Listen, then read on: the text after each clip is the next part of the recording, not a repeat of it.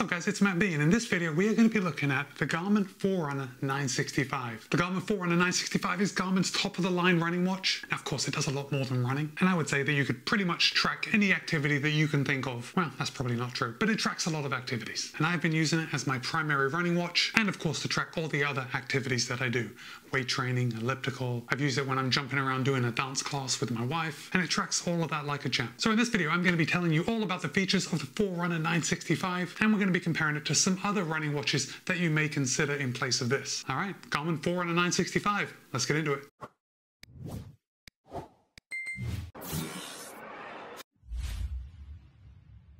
Okay, let's get started with those disclosures. The Garmin Forerunner 965 was sent to me for the purpose of review by the team over at Roadrunner Sports. However, Roadrunner Sports has no editorial input into this video, and all the thoughts and opinions are my own. Now that that's out of the way, let's get started with price. The Garmin Forerunner 965 will cost you $600. Yes, it's a pretty penny. Certainly not cheap. But of course, price is all relative, and when you compare it to some of Garmin's other watches, the Epics, the Phoenix, that are a lot bigger, a lot more rugged, and yet have very similar features, $600 for the Forerunner 965 is almost a good deal. If not a good deal, then at least the price is justifiable. Okay, let's do a very quick rundown of the specs. The Garmin Forerunner 965 measures 47.2 by 47.2 by 13.2. It weighs in at 53 grams. The watch ships with a silicone band. It's kind of like a two-tone silicone band. It's a different color on the bottom than it is on the top. And although the band that comes with the watch is not a quick fit design, you can't just take it off. They are removable bands, and you can replace them with any 22mm standard band. So let's say you wanted to take this off and replace it with a Garmin quick fit band. You would just get the tool, remove the band, put the pin back in, and then the quick fit straps will hook right on. And of course, you could also buy any number of styles or colors of bands on Amazon that would fit this watch. It is an industry standard 22mm. Now the case of the watch is a fiber reinforced polymer, but the Forerunner 965 does have a titanium bezel, which certainly gives it a nice premium look. And the lens or glass covering the screen is Corning Gorilla Glass 3 DX. Now I did say that this was a good deal compared with some of the other watches like the Phoenix or the Epics. But on the Phoenix and the Epics, you do have the option to get a sapphire lens. Now,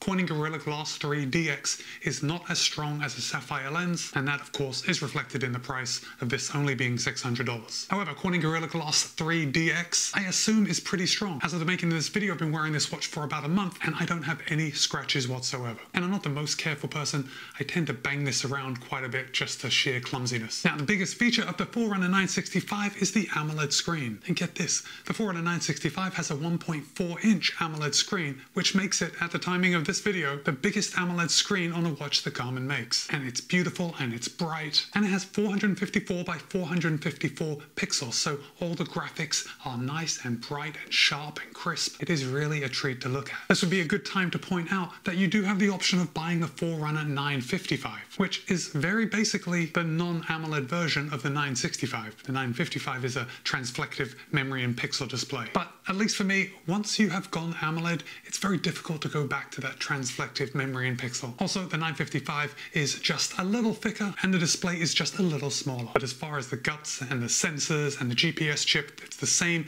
in the 965 as it is in the 955. Now, the Garmin Forerunner 965 does have a touchscreen display, which, if you're like me, a touchscreen display isn't always the best thing when you're using a sports watch. But the Garmin Forerunner 965 also has a 5-button setup. We have 3 here on the left side, 2 on the right side, and the buttons can control everything that you can control by touch on the screen. Now, by default, in the activity modes, the touchscreen is disabled, which is absolutely the best way to ship this watch, because there is no way that I have time to be messing around touching the screen when I'm out for a run. But with everything else, especially navigating maps, and we'll get to the mapping in just a second, the touchscreen display is just very smooth, it's very responsive, and you can just select it and then scroll through the options, and it moves just as well as most smartphones. Right, if you're buying a GPS watch, I think one of the main selling points is battery life, and Garmin has done a very good job with the Forerunner 965. Now, of course, as you know, an AMOLED screen is a very battery heavy option to have on a watch. It drains the battery very quickly. Now, of course, there are lots of options. You can have the always on display, you can have the tilt to wake, so when you roll your wrist up, the AMOLED screen comes on, and everything in between. There are 3 different brightness settings, so you can pretty much control how long you make the battery last. But in Garmin's test scenarios, they say that the Forerunner 965 will last up to 23 days in smartwatch mode. Now, smartwatch mode is receiving notifications, it's giving you your weather forecast, you know, using it just as a watch rather than a sports watch, so it's not using GPS. So 23 days, I think it's a pretty solid battery life. But of course, you are not going to be buying the Forerunner 965 to use it as a regular watch. You want to use it to track your activities. You want to go for a run, you want to go for a ride, you want to go snowboarding, you want to play pickleball. I already said it, the Garmin Forerunner 965 tracks a lot of activities. Oh, and before we get into battery life, this would be a good point to tell you that the Garmin Forerunner 965 has 32 gigabytes of storage. That's a lot of storage. It also has the ability to play offline music, and it pairs with Spotify, Amazon Music, or Deezer. So if you have subscriptions to any of those services, you can take songs and move them onto your watch. The Forerunner 965 also has multi-band GPS, so it will connect to all the satellites, one of the satellites, or several satellites at the same time in order to give you the best GPS lock, hopefully increasing accuracy. We'll be doing some testing on that in just a few minutes. But Garmin reports that in GPS-only mode, the Forerunner 965 will last you 31 hours. So effectively, you could go out for a 31-hour run and you could track it the whole way. Now, the reason I brought up the music and the storage before talking about battery life is because in GPS mode, when we normally have a 31-hour battery life, if you're listening to music at the same time, that battery life decreases to 10.5 hours. So ultimately, listening to music is a much bigger battery drain than actually tracking satellites in space. Just keep that in mind. The Forerunner 965 also features Garmin's Sat IQ mode. And basically this is a battery saving feature in which the Forerunner 965 will detect which satellites are around and which satellites are needed, and it will only connect to the satellites that are needed when they are needed. So for example, if you are running out in an open field, it's likely it doesn't need to use as much battery that it would take it to connect to 2 satellites at once. So in that instance, it would connect to 1 satellite, and then if you were to run into a city and there were tall buildings, or perhaps you were running in an area where there were tall mountains around, it could then use the multi-band GPS to connect to several satellites at the same time, which would increase your accuracy. And then of course, if you run out into an open field and it only needs to connect to 1, it will do that. Now, throughout all of my testing, I have been using the Sat IQ mode. But now that I've explained what Sat IQ mode is, when you're in Sat IQ mode, the Forerunner 965 will last 22 hours. So basically that is 22 hours at the most premium and battery saving GPS setting that we can get. And then of course, if you are using Sat IQ mode and you are listening to music at the same time, that battery time decreases to 9.5 hours. Garmin Forerunner 965 does have the standard 4-pin connector for the charging cord, but with the 965 they are now shipping it with a USB-C charging end, so I guess they're just keeping up with the times. The Garmin Forerunner 965 is going to track a lot of health features, including your heart rate. It's got abnormal heart rate detection, tracks your respiration rate, tracks your sleep, it gives you a sleep score. It gives you a training readiness score. After you've been doing a workout, it gives you a recovery time. It tells you your training status, and it has body battery. Body battery basically gives a numerical value to your body's battery. It treats your body like a battery in that when you work out a lot, your battery is going to decrease, and when you sleep and you rest a lot, that's going to add points to your body battery. So it takes a macro perspective of your entire life, and it provides a numerical value of that to tell you how recovered or how charged up you are. It's a nice little feature. Forerunner 965 also has a morning report, which is exactly what it says. Every morning it gives you a report, tells you how you slept, how you've recovered. It gives you your body battery, tells you how many points you gained in the night, gives you your weather forecast, and also gives you a little motivational quote to get you going on your day. The morning report is actually something that I've really enjoyed looking at, just because it makes those recovery metrics that have happened while I've been asleep visible for me the second I wake up. Okay, let's talk about some running features. Now, the Garmin Forerunner 965 will basically track every type of running you want to do. With that said, it will also track any kind of cycling you want to do, any kind of swimming you want to do, and if you want to combine all the three. So it does have a multi-sport mode and a dedicated triathlon mode. Now, of course, this isn't solely on the 965. This isn't one of those top-end features. It is available on less expensive Garmin watches, but still the triathlon mode is a biggie. If you are a triathlete, you definitely want to record your swim, T1, your bike, T2, and then your run. Or if you compete in swim run, of course the multi-sport mode is going to be best for that. You're going to be tracking your run, your swim, your run, your swim, your run, your swim, and you're going to get all the necessary data. It does have a trail running mode, which is very important because when you use a trail running mode to run on the trails, and those trails are a little more technical than running on the roads, you know, we're going up, we're going down, we're jumping over logs and rocks. Sometimes our heart rate is a little higher and it doesn't match up with the speed that we would be running if we were on the road. Because it has a trail running mode, it's not going to ding your road fitness based on your trail run. In fact, the Forerunner 965 will actually give you a separate VO2 max for trail running. Forerunner 965 also has a boatload of other running performance features. You actually get a lot more wrist-based running dynamics than you used to. to. So now the 965 is going to detect your cadence, your stride length, your ground contact time, and the only thing that you're going to need the HRM chest strap for is the ground contact time balance. So that's the ratio between how long your right foot and your left foot are landing on the ground for. But everything else is done in the watch. Forerunner 965 has wrist-based power. And of course, now we're talking about power, you probably know that I use the Stride foot pod to measure power. Of course, the 965 can connect to the Stride foot pod, but while we're talking about connection, the 965 connects via Bluetooth and Plus and Wi-Fi. Now, because it connects via Wi-Fi and I've got it connected to my home network, the second I walk in the door, my activity is uploaded to the cloud and it's on Garmin Connect. The 965 gives you an endurance score, which is basically a measure of how well you are prepared to sustain prolonged efforts. Of course, the 965 tracks your VO2 max, and we get a lot of data from that VO2 max number, but most importantly, race predictor. It will give you your 5K, your 10K, your half marathon, and your marathon predicted time. It will give you your performance condition, and a new feature on the 965 is the load ratio. Now, the load ratio is the ratio between your acute load and your chronic load. The acute load is your load in the last 7 days, your chronic load is your load in the last 30 days. And basically, this is just an indicator to make sure you are balancing your training nicely. And as far as the chart goes, anything between 0.8 and 1.5 is in the green zone. That's where we want to keep it. Now, I've got to say my favorite feature on the 965 is the real-time stamina. And you can add this as one of your watch faces. If you don't want it as an individual watch face, you can add it as one of the elements on one of your other watch faces. And this would be a good time to tell you that you can have a maximum of 6 pieces of information on each watch face. Oh, this totally slipped my mind when we were talking about health features, but the Forerunner 965 also has the health snapshot. And basically, when the watch is on your wrist, you're going to go to your activity profiles, you will scroll down and see health snapshot, and then you press start. Now, it's going to take 2 minutes to actually do the test.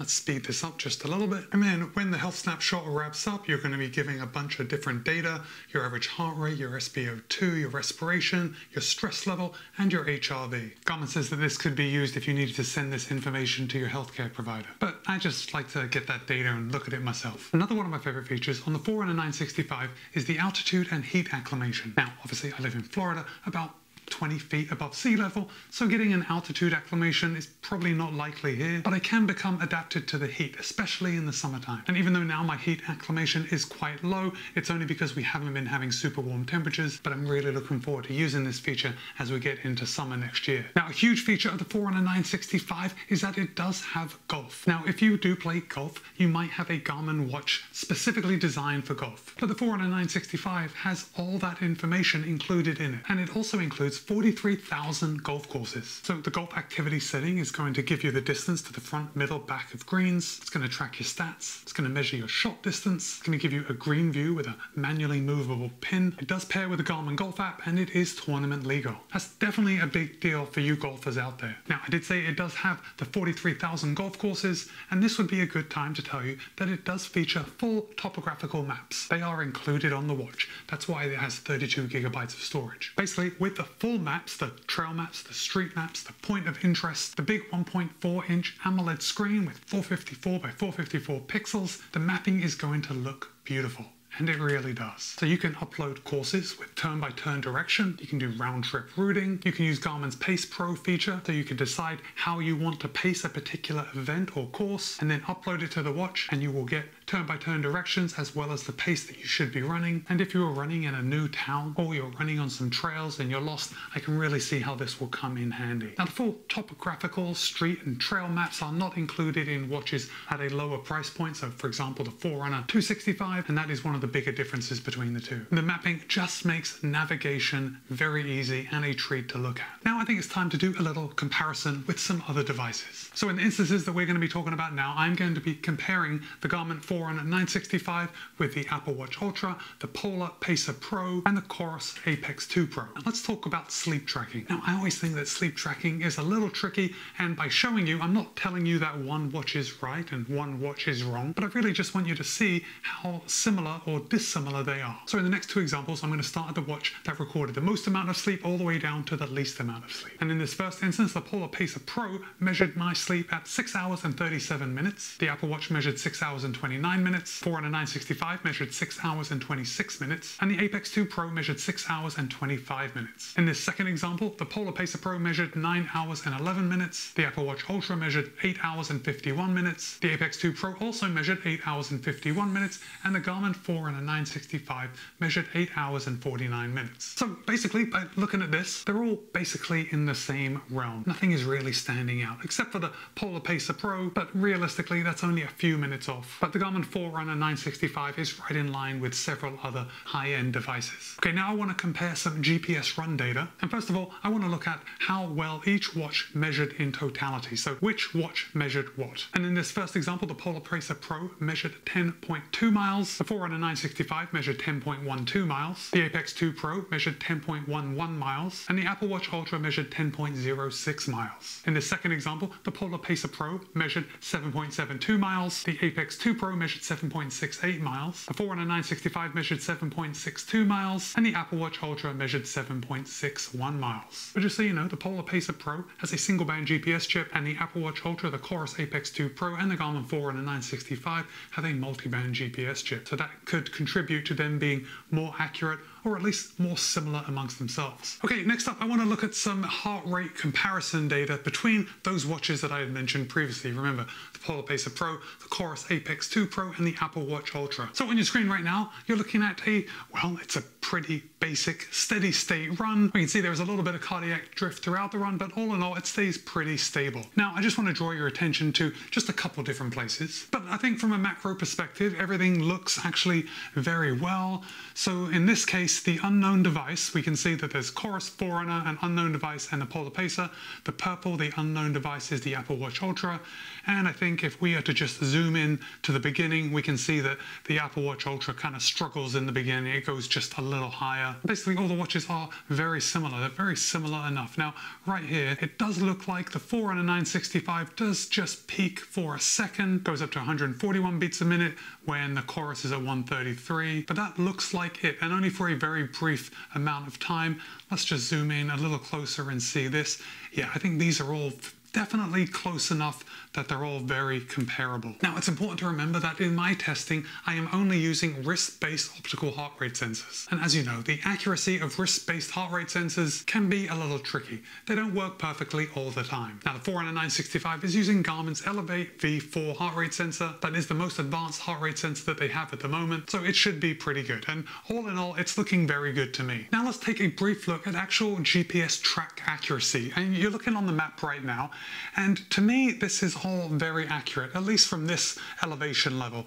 Let's zoom in just a little bit, and I want to look at this footpath right here that I'm kind of running along. You can see that. So if I zoom in just a little more, we can see that all the watches are actually very good following the path. Now, the orange is the Polar Pacer Pro. That is just a little off. In fact, if we come up to this little S bend right here, we can see that the Polar Pacer Pro is like quite a bit off. But all in all, at this level of detail, we can see that the Forerunner 965, the Chorus Apex 2 Pro, and the Apple Watch are all performing beautifully. They're sticking right to the path. Specifically, they're staying at least up here on the right side of the path, which is the side of the path that I was running on. So it's actually very impressive looking at this. Again, I want to draw your attention to this part of the course that I was running on. Again, I'm running on the path. We can see that the Forerunner 965 is on the right side of the path, which is where I was running. And then we can see right here, I take a sharp right and I keep running on the path. And in this instance right here, I would say that rounding this corner, the Forerunner 965 performed the best. It stuck to about where I was running. Now, if we look very closely, we can see that it is about probably a foot off of where I was actually running, but considering that it's getting its information from the satellites in space, this is very impressive. Now let's look at another example where I did some intervals. These were 800-meter intervals with 400 meters recovery in between, and we can see here that there's a little to dig into. It does look like a lot of these watches are off, but I've already gone through this data before I'm sharing it with you. The Forerunner 965 is actually one of the best in this example. So I want to zoom into these first couple of intervals right here, and we can see that it looks like everything except for the Apple Watch, which is the lowest data right here. It says unknown device. device, looks like they all stayed in line. Then if we come to this next interval, we can see that they all kind of stay in line, except the Apple Watch Ultra does go a little higher than the others, although that's not really high enough for me to worry about. Then on this fourth interval, it looks like on this one, the Forerunner 965 was just a little slow to get my heart rate. In fact, it didn't even get up to the heart rate that I was showing on my other devices. So let's zoom out again, then let's take a look at these last three intervals. And the one you're looking at right now, it looks like that all the watches were recording fairly well. In this one right here, it looks like, I don't know, it looks like the Forerunner 965 really dropped the ball on this one. The other three are showing a very similar heart rate, and the Forerunner 965 didn't really pick up my heart rate until later in the interval. And then it gets back in the game on this final interval right here, and they all seem to be right in line, except for at this very last minute, it looks like the Forerunner 965 goes a little higher before dropping off, before realizing that I've slowed down the rest period, and drops right down. So all in all, it's a mixed bag. Perhaps I didn't have the Forerunner 965 tight enough on my wrist, but I have done a lot of runs with it, and I'm pretty sure I did have it tight enough on my wrist. But again, to me, it's just an example that optical heart rate sensors cannot be relied upon all the time to get the most accurate information. If this was a review of one of the other watches, I would have dug out information where it showed that they dropped the ball also. So guys, now it's time for me to hear from you. I want to know, do you wear a Garmin watch? If not, which other competitors do you use? And is what you've seen of the Garmin Forerunner 965 enough for you to want to pick one up? Let me know in the comments. And of course, I couldn't go into every single detail of the Forerunner 965, but if there's something you want to know, just drop a comment and I'll let you know. And with that, it's Matt B. This has been my review of the Garmin Forerunner 965. Be kind, be happy, run well. I'll see you in a couple of days.